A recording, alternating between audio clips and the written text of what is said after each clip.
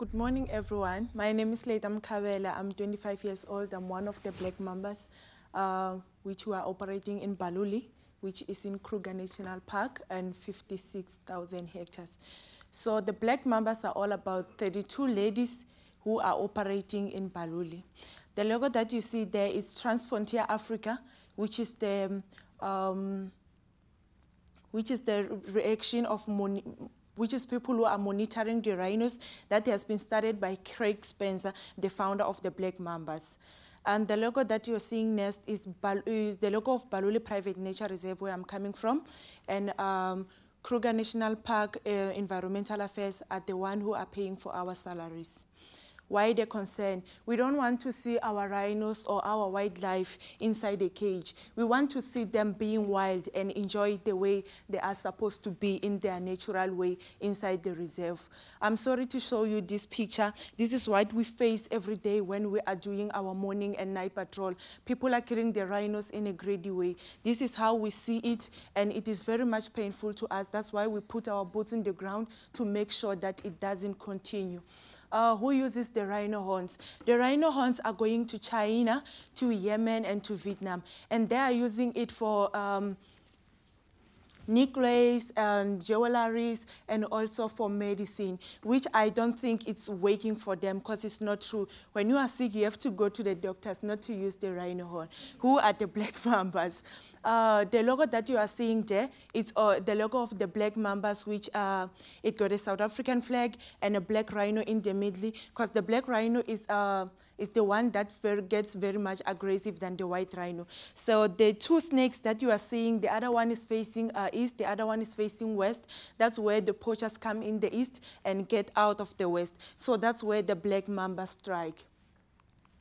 And who are the black mambas? The black mambas are 32 young women who have energy, who are positive, who have pride, and they know what they want to do. We don't go in the bush just like ladies, because we are unarmed, but we know what we are doing, that we have to speak for the animals. We have to fight for them, because they cannot fight for themselves. So we see it as a purpose of the black mambas to do it for the animals. The objection. We are the early detection. We are the eyes and ears of the reserve. The black mambas are the people who wake up in the morning and do our patrol early, about 6 o'clock when it's summer, or 7 o'clock when it's winter. The reason for us to do that is that we want to make sure that if the poachers came inside our reserve at night, early in the morning we can track them. We can still see their tracks. By doing the fence line, we make sure that there is no damage of cutting the fence or the digging of down under the fence line, then they come inside. And then we will have another team that will be sweeping in the bush to make sure that if those who are in the fence line can come up, pick up the tracks. Those who are in the bush sweeping, they can also see if it's the same tracks. Then we will know that the poachers are still inside or outside of our reserve. So we did the hard training when we started, and our training took about 3 months, which we were staying in the bush for 12 days. That was a survival training where you have no water, you only have pots to cook, and you have to make sure that after cooking, there is no ashes that is there. Anybody who will come will never notice that you were there. So it was the hard training that we went through to be professional, but all the training did to us was to gain us knowledge on what to do. Since we started in 2013 till today, no black mamba has been killed by a poacher, or no black mamba has been hurt by animals. Through the training that we get, it made us strong. And mostly every time through the year, we attend some trainings to make sure that we still know what we are doing. Community benefits. What the black mambas are doing, we go to the community and talk with them. Through education, we think that's where people are going to know that we have to conserve nature. So we go to the community and teach the old ones, the young ones, that we don't kill nature. We have to conserve it. And we also do a bush school project where we have 10 schools in Palabura that we are teaching, and also 980-something kids that we are teaching. We want to grow the young minds to have knowledge that we don't kill the animals. And those are our next generation. So we think by doing this, it's going to decrease rhino poaching.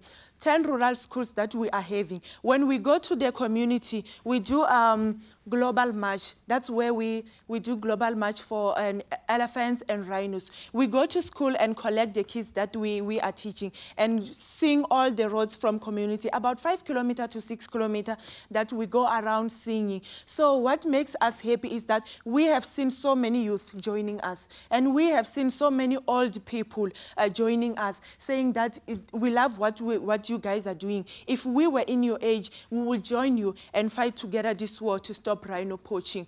We are role models. The Black Mambas are role models to the whole world. When we go to the other side of the community, or when we go to outside South Africa, lots of people recognize us because of the hard work that we are doing. Lots of people love what we are doing because we are unarmed ladies, and we are facing giant men in the bush who come with big weapons, want to kill the animals. So what we are doing, we put our boots in the ground to show them that they mustn't kill the animals. They should conserve nature. We have pride and self-worth. We are women who know what we want in life. We know what's our story. We have dignity, and we know that the animals are our heritage. We have to protect them. We are the champion of the earth. We've been recognized in the UK in 2015. That's where we get the trophy of the champion of the earth, because of the good job that they have seen that we are doing, that every day we put our life in risk protecting the wildlife. We cherish life. We don't want to live in the community where there are orphans, so we do. So the reason we don't carry guns when we go on our patrol is that we don't want to kill anybody. We think we can win this without using bullets. We think using bullets and guns is going to make us, the Black Mambas and the community, not to love each other. When we go to the communities, we tell them that they mustn't kill the animals. So like myself, I'm from the community. I don't want to go back home there and find that there are young kids who are pointing fingers on me, saying that you are one of the people who killed my father, or you are one of the people who kills my uncle. I don't want to go there and find widows. I want to go there and find the happy community that when they see me, they see the role model and they see the person who protects the nature that we all benefit from. We do not want to see the animals being killed. The baby there, it's my little girl. I named her Masingita, which means miracle in English. So her mother was killed by the poachers, and then she was running around for 5 days without eating, without drinking water, until we rescued her. And then she was taken to the Rhino Revolution, where I was helping. We were feeding them. We were they were in a rehab. Like, they are like us people. They can feel a pain. I remember the same day when she arrived there, she used to hit her head with a wall because of the pain that she have seen losing her mother. So what we did, we were taking care of them, feeding them formula from 6 a.m., 10 a.m., 2 p.m., 6 p.m., and 10 at midnight. That's what we were doing to make them grow. Now she's about 2 to 3 years, and she's now back to the reserve so that she can be wild again, because I believe that rhinos need to stay in the bush where they can be wild and express the way they are.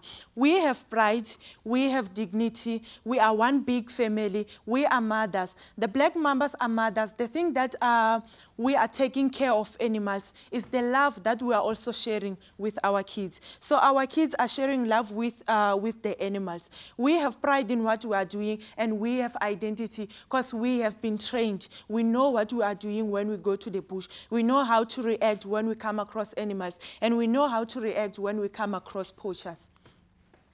The picture that you are seeing there was put, I think it was afternoon when we reported that we saw tracks, and then our team went and put the cameras there, because we need to use cameras to help us see what the poachers are doing at night. So luckily, by the same day that picture was, that camera was put there, the poachers came in, and the camera took the picture immediately. The second picture, the poachers were running away because they have realized that now we are being attacked, and then they were out of the reserve, which is very much easy for us. We've got cameras that are helping us. If we didn't have cameras, I think they would have went inside and killed the rhinos.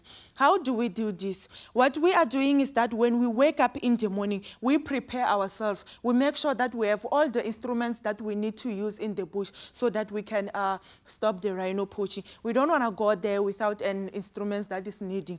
Daily food patrol boundaries. We walk about 20 to 21 kilometers per day in the morning to make sure that all the Baluli Reserve are covered. The black mambas have 5 outposts, which we've got the one in north, we've got 2 in north, 1 in west, and 2 in south. So we make sure that all of the Baluli boundaries are covered so that we know that we don't have poachers who are giving us problem inside. We used to remove about 8 fresh snares per day, followed by the tracks of poachers, because when we started, that place was having lots of snares and lots of poachers used to go and play there. Vehicle patrol at night. We also work at night patrol, but we don't work. We are using vehicles and also sports light. We are shining to show that we are here. The poachers must know that we're not sleeping. We are busy doing our job.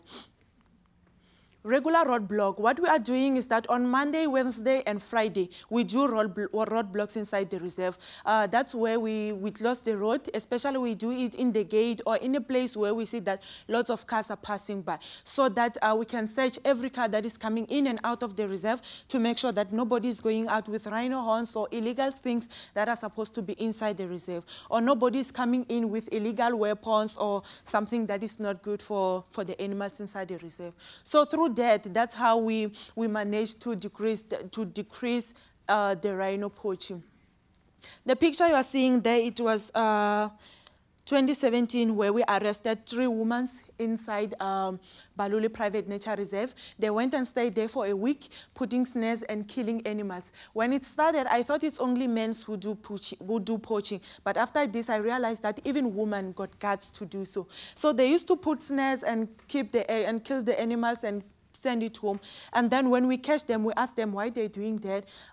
They say they don't have IDs, they've got kids to feed. So that's why Craig came up with this idea that he has to extend the members with 10 members from the tribal land, which is nearby, because the woman was from, so that it can they can see that if the mother is not working, at least the kids are working, then they can provide for the whole family. What is black mambas? Black mambas means BMO, and best mother, and also the BMO thing is that you have to come up with crazy ideas, lots of ideas that we can use in the bush to prevent this rhino poaching. Thank you so much for your support and for listening to the story that I was telling.